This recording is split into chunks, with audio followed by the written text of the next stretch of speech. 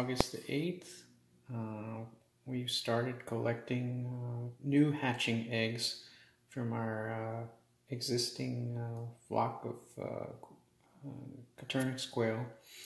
And we started collecting on August the 2nd here. And just been picking out eggs. We get approximately 4 eggs a day, but not all of them are ideal looking for hatching. So we've just been selecting out which ones we like, and now we're up to a dozen. And I think we're ready to go ahead and use our new incubator.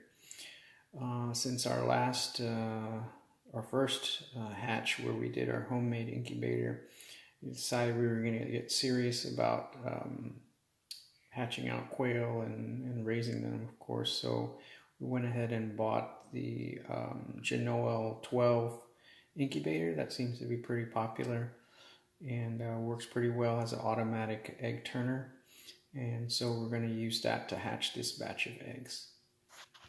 We're excited. Alright, so this is our Quail 12 incubator. It's a pretty popular one. I've seen a lot of other people use it successfully to hatch out quail eggs. You can also hatch out chicken eggs and things like that. Right now it's set at 37.5 degrees Celsius. We've been running it for 24 hours. You can hear our male quail there. For 24 hours, just to make sure that it holds temperature. We do have a thermometer inside. We're double checking. Yeah, an analog thermometer inside. And so 37.5 degrees Celsius is equal to 99.5 degrees Fahrenheit. All right, we did fill it up with 100 milliliters of water before starting it up to give it the necessary humidity. And now we're going to start loading our quail eggs in. So, can you help me?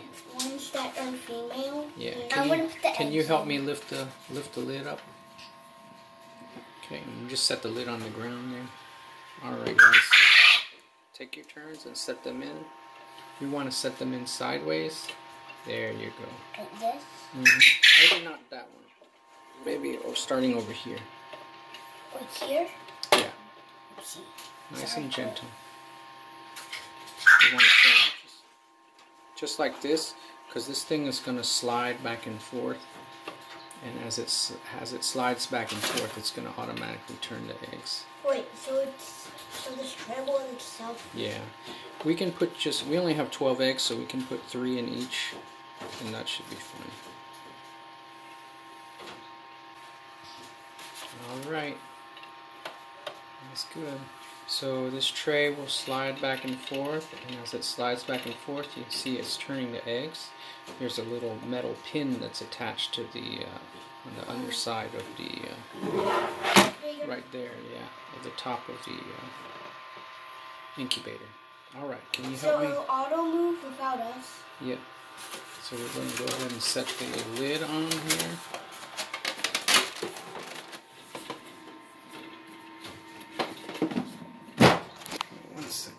Alright, so right now it's blinking low, but that's just meaning that the temperature is a little low because we had the lid off, and then it's going to quickly come back up to temp. So again, because this is a fast incubator. Yeah, so again, this is August the 8th.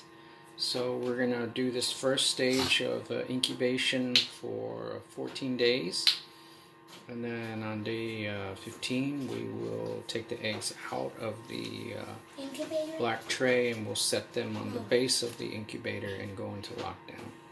So we'll see you back in a few days. Alright, this is another view of the Quail 12 incubator from the side. We already loaded the eggs in, but I just wanted to show that metal pin there needs to go down in the slot of the black tray, and there's a mechanism on top that basically causes that pin to move around, and as it moves around, essentially causes the tray to move back and forth on this rail here. And then we do have our analog thermometer inside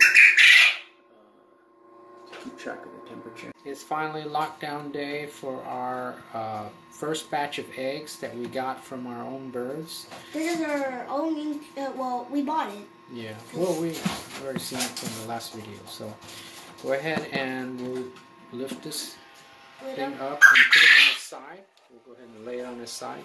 Not too, just lay it. Okay, now let's take out the thermometer. Okay, go ahead and set it over there. The eggs because we have to take out this black egg turner tray. We don't need it anymore. Very careful. There you go. Good job. I'm putting ones inside.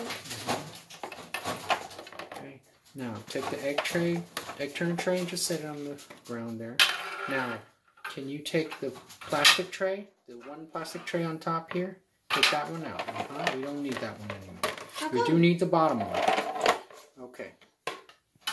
Now, go ahead and lay the eggs back in.